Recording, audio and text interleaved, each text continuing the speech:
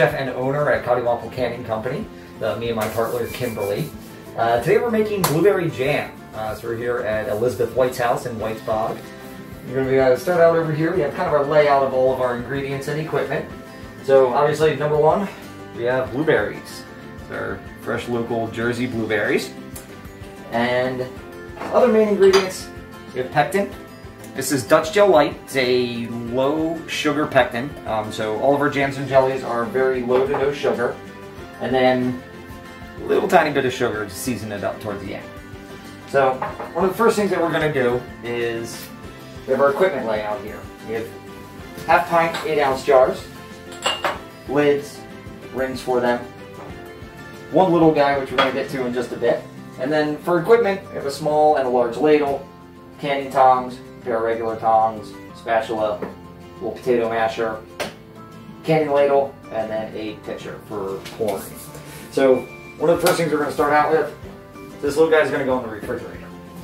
He's going to be used later on to test the gel, and keeping it cold will greatly reduce the time of that. So I got most of the blueberries already cleaned here. We're going to go through and just kind of clean up the last of them. Now, when you're making jam and jelly, the berries don't need to be perfect, and it's actually one of the reasons why people started doing that. When you have fruit like this, you might not necessarily want to eat, but it's all going to get cooked down, so it's going to turn out beautiful and perfect anyway. So these are nice and clean. You want to go through and make sure there's no stems in there, any really small green berries or anything like that, but Jersey blueberries at the peak of season, so no worries. We're going to add these into here, and then we're going to move to our pot. So there's a relatively smaller stock pot here. We're going to load in our blueberries. And we're going to turn this on to like medium-high heat. Now, blueberries right off the bat are going to start dropping liquid. But with the heat, you kind of want to mash them up a little bit, and that's just going to help the process along. Again, blueberries being quite large, you want to break them down a little bit. Now, you can go through and food mill this later on if you like. We're going to leave it whole. Kind of nice and chunky, kind of makes it feel like you're eating more fresh fruit rather than jam and jelly.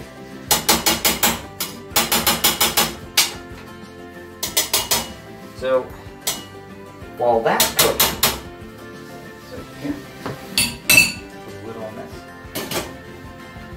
We have our jars here, which are going to need to be sanitized before we actually fill them. So, over here, I have a pot already loaded up with the rings, as well as the jars. Now, these have been steaming already for a little bit. We're going to let them go just a little bit longer. I'm going to steam them for about 15 minutes. And it is kind of a double duty because when we go to seal these, we are going to be sanitizing everything again in the sealing process, but in this day and age, why not be a little on the safe side? So while this is cooking here, I do have a little bit in the back that's already cooked. It's going to save us a little bit of time. Talk about some of the equipment here. These are basically going to be used for the filling process here, as well as this spatula to scrape everything out. This little one is going to be used to skim the film off of the top of the blueberries that are going to come up as it heats up. So let me get this going here a little bit, and we're just going to switch these pots around.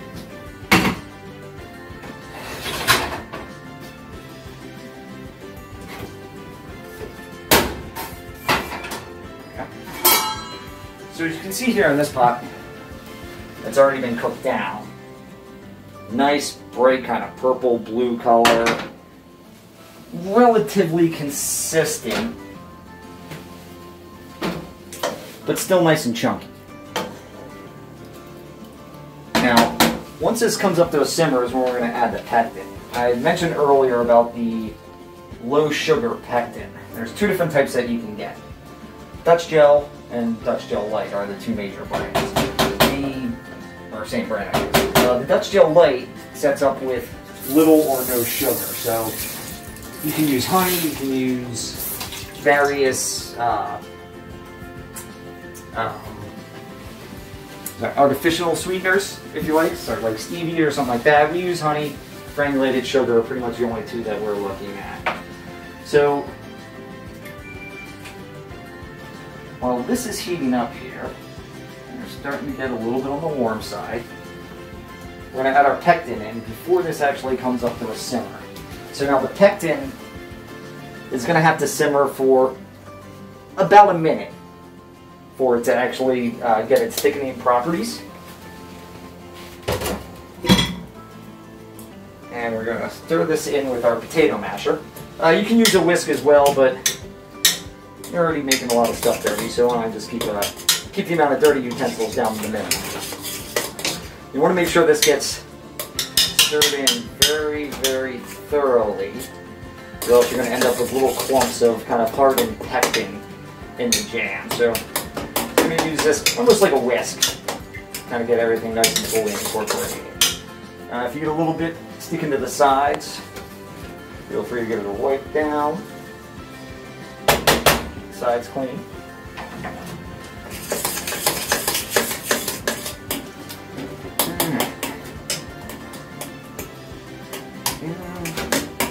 So now as this comes up to a boil, you're going to start to see a foam that will kind of start to rise up on it. That is just coagulating proteins. Can be left in there, but it's not necessarily the greatest. It doesn't look as good, and they don't have a much cleaner taste and mouthfeel without that foam. So we're going to let that come up to a boil, and then we'll skim it off in time. We're going to get our jars out of here and put those off to the side until we're ready for them.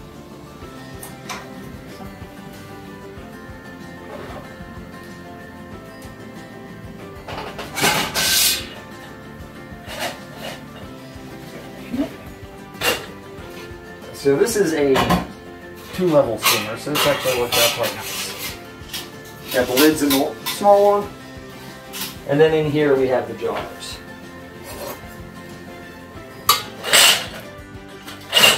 So these we're going to pull out. I'm just going to let them sit off to the side here for now. Right now they do have a little bit of liquid in there from the steaming process, but they're very, very hot, so they're going to dry up really, really quick.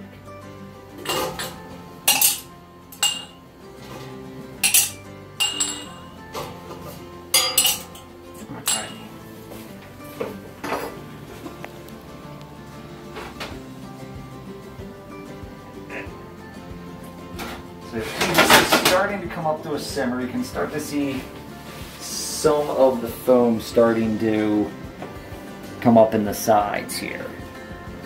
It's going to take another minute or two.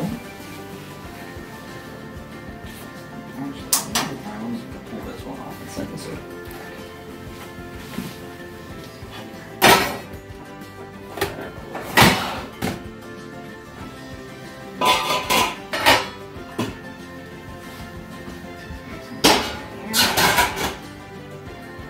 Make sure we're going to get that pot back up to a boil, because that's actually what we're going to be using to seal the jars in as well.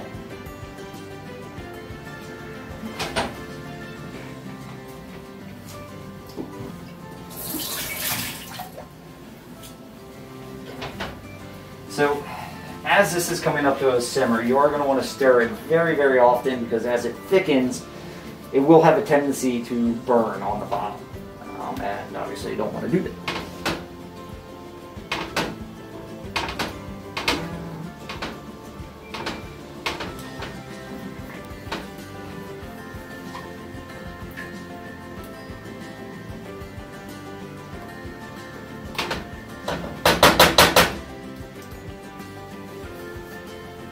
And again, always try to keep this size as clean as possible, because it will get a little crusty on there from the heat.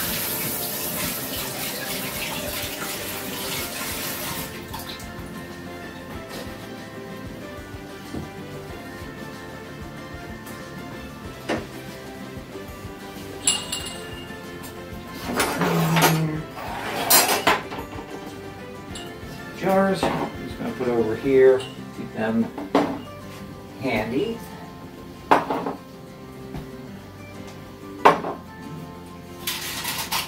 Lids as well.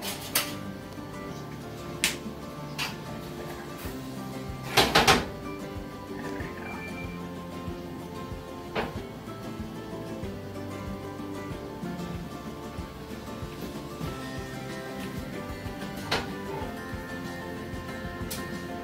So with this recipe, we're using about, it's 2 kilograms of blueberries, so it's about 4 pounds or so, about 4.5. The pectin is 156 grams, and the sugar is about 20 grams. Now, most jams and jellies use about a 50-50 ratio between sugar and fruit. So in this recipe, technically we would need 2 kilos of blueberries to about 2 kilos of sugar, which is probably about this bowl about half full. So as you can see, the amount that we're actually going to be putting in there is much, much less. So it's really just going to taste as close to the fruit as possible.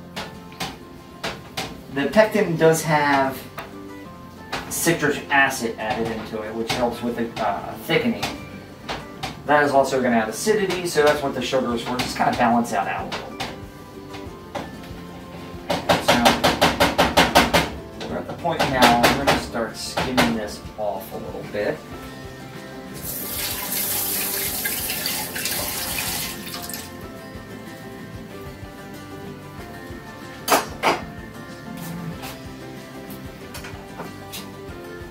So now when we go to skim, we want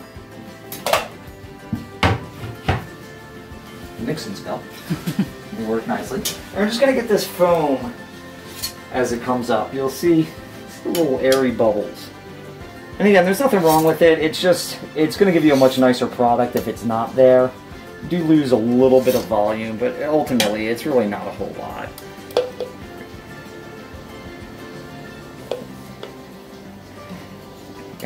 Also, if you are making larger batches, it probably will not actually come up to a full simmer.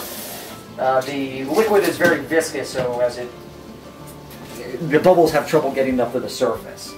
You'll kind of see it rise and fall rather than actually like have a bunch of small bubbles. Let me give this another stir.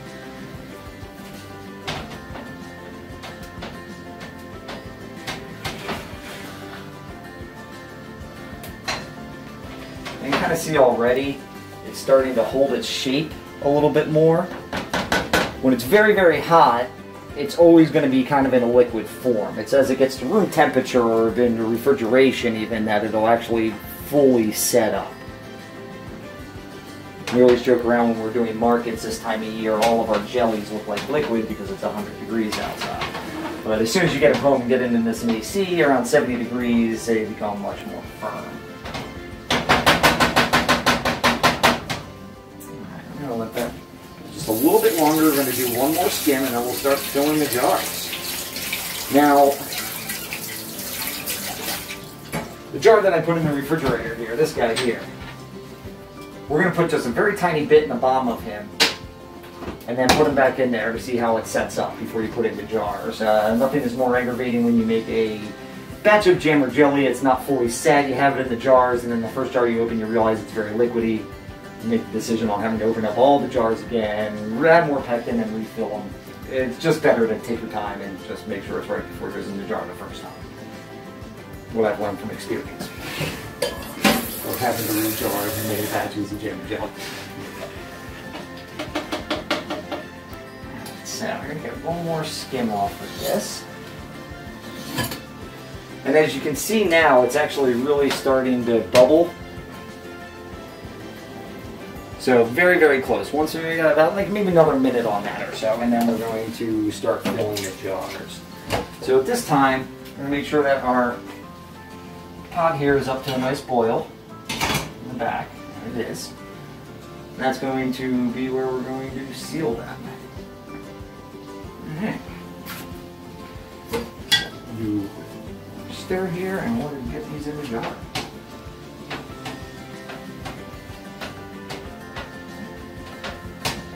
So now, to test the set on this, we're going to take that small jar and our small ladle.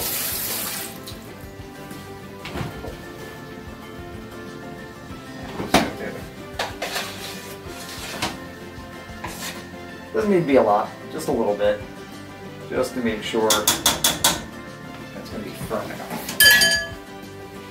I'm going to put this in there and, I don't know, 10 minutes or so until it'll cool down. You can put it in the freezer too for a minute or so to help kind of like supercharge how fast it is.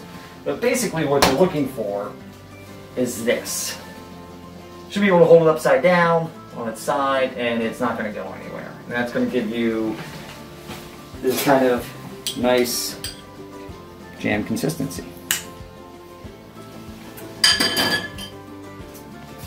Alright. This off now. So, we have our pitcher here.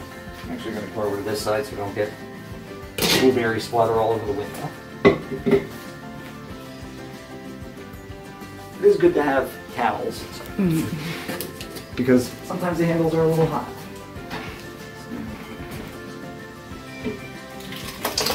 I'm going to pour this off. When you're pouring, pour away from you. You are going to make a little bit of a mess. Just make sure that you clean it up when you're done. And then, so you have this guy. I'm just going to get the last of this out of here.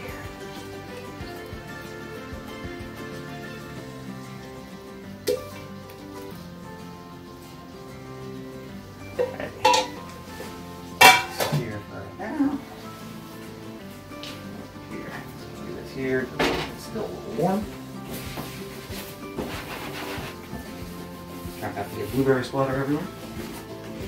I'm sure this house has probably seen a good amount of it. So now for the filling, on these jars you see it has this little lip right here. We want to go as close to the top of that lip as possible without going over. One of the issues that you have in the sealing process is the jars might have a tendency to boil over if they're too high. And what I usually do is I'll go through and fill the jars for the most part, and then afterwards kind of go back through again and kind of level them out with a smaller spoon, because as you can see, some of them might be a little bit higher, some of them are going to be a touch lower.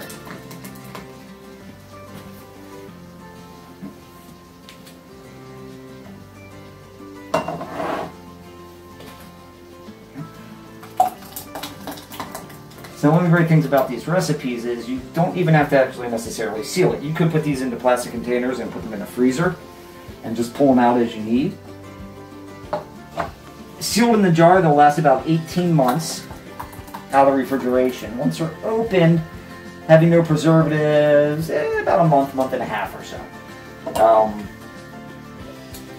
I've never really had much of it sit in our refrigerator long enough to go bad.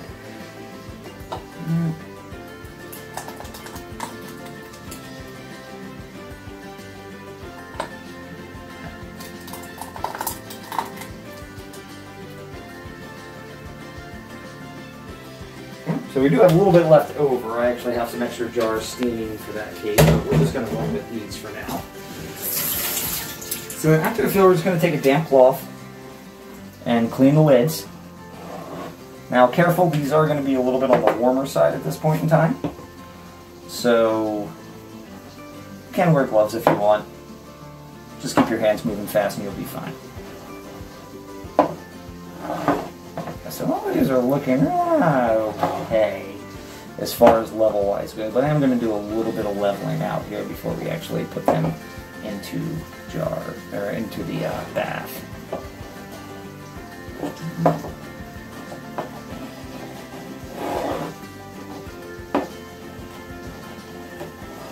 And that guy there.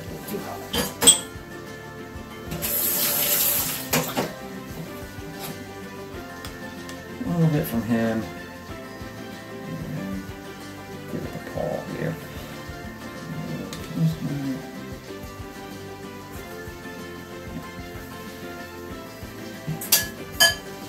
Alright, so now we have our lids. Put these on. As I said before, these are all sanitized. Then you're pouring hot jam into it, and then it's going to go back into a steam pot for another about 12 minutes or so. So when you're doing the lids, you want to put the lid on pretty tight, and then just take it back a half a turn, or not half a turn, like a quarter turn. And that's just going to allow the air to escape as they heat, which is basically going to hermetically seal the jars.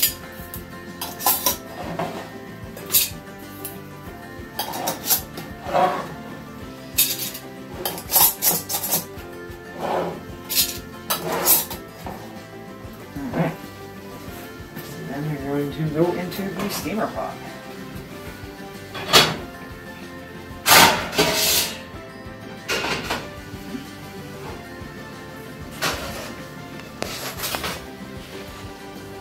So now these are going to go in here, and we're going to set a timer for 12 minutes. Now if you're making larger batches and it's actually a little bit cooler when it's going in here, you can do it up to like 13 or 14 minutes.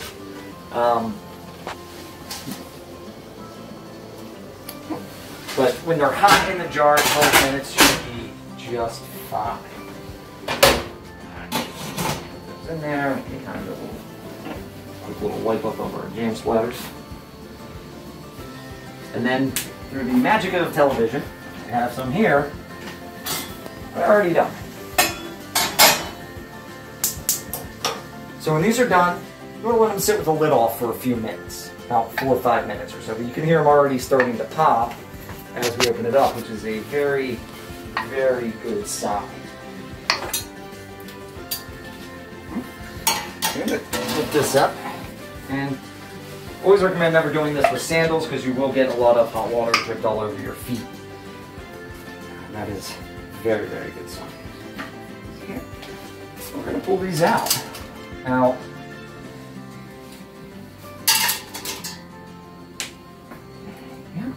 it looks like they pretty much have all sealed. They can take quite a long time, sometimes up to 6 hours. It really depends on the difference in temperature. If you're working in an environment that's going to be hotter, they're going to take longer to cool down, and for the pressure to equalize, it's going to take a little bit longer. It's actually nice and cool in here today, which is very, very nice. It also makes it great for sealing the jars because it looks like they have pretty much all sealed except for one, which again, sometimes can take several hours for them. I'm just going to go through and dry them off. And as you can tell, that when they're sealed, they sound like that. When they're not sealed, they sound like that. I have a feeling this one's going to seal. If it doesn't seal, you can take the lid off, re-wipe the ring, and then put the lid back on, reseal it. Go through the same process, and it should turn out just fine. Any questions? Thank you very much, and I hope to hear from you soon.